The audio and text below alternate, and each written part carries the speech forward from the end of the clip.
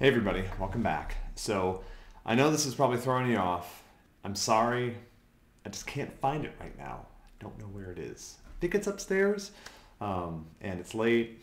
Susanna's asleep, so I'm just going to leave that for now. You have to make do with the beanie for one night. So today is kind of a fun lesson. What we're going to do is we're going to talk about some Java internals. We're going to make sense of something that is not only kind of a unique feature of Java, but also allows us to talk a little bit more about references, which is the theme for the week. Today's lesson isn't particularly long, which I think is nice because the last couple have been a little bit heavy. Tomorrow we'll do more together, learn a little bit more about a particular Java keyword that allows us to use libraries. But today's kind of a day to pause, rest a little bit, and learn about something that's very cool about Java that simplifies our lives as computer scientists and programmers. So welcome back. It's great to have you here.